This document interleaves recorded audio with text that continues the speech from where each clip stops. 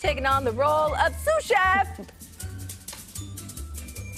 Good morning, you guys. This is so exciting. A rainy, cold winter day is perfectly paired with noodle soup. And I am so excited to introduce everyone to the great Ken Albala, professor over at Stockton University of the Pacific, also author and podcast his entire course right there. You can get it wherever you listen to your podcast. This is exciting. So, Ken, you became a little obsessed with noodles. You made noodles for how many days straight?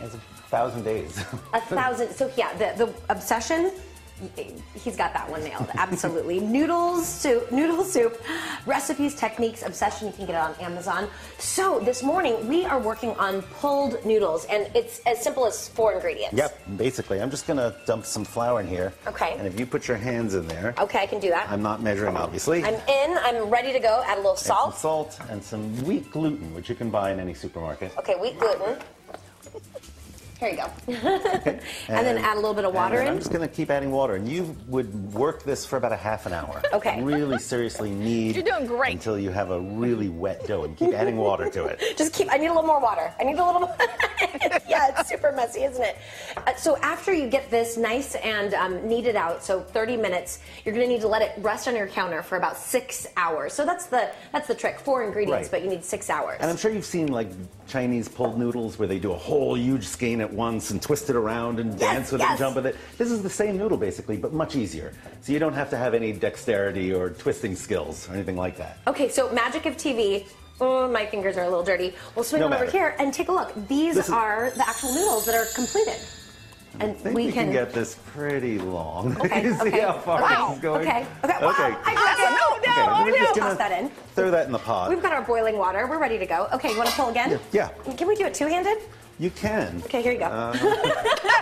So we get, and this is a great fun activity to do with the kiddos. This is hilarious. Okay. That's probably fine. By the way, can I just mention that Ken's son is in Guys and Dolls right now? Oh, I love that. St. Mary's. They're performing all this week in case you want to check out Guys and Dolls. Fabulous. He lives in New York for college next year. Congratulations to Benji. Yes. Okay, so as we continue pulling, we want to point out this little friend down on the counter here, because you learned something really interesting when you were visiting Japan, and I want to show this to everyone before we run out of time.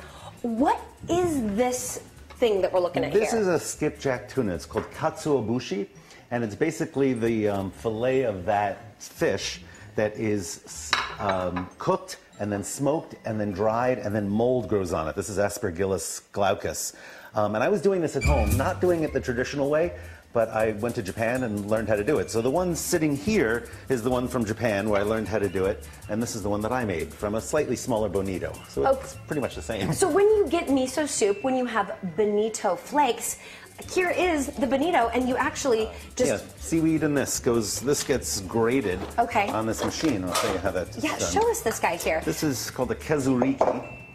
And basically you're going like this. How cool!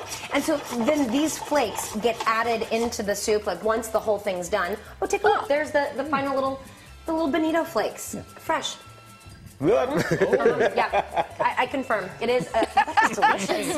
That's lovely. Smoky and nice and beautiful. Personality. So we're going to keep working on our soup. Because it is still raining outside. My gosh, the drive here to Stockton, that was crazy. But yeah, I'll leave you with the image of his fabulous new book.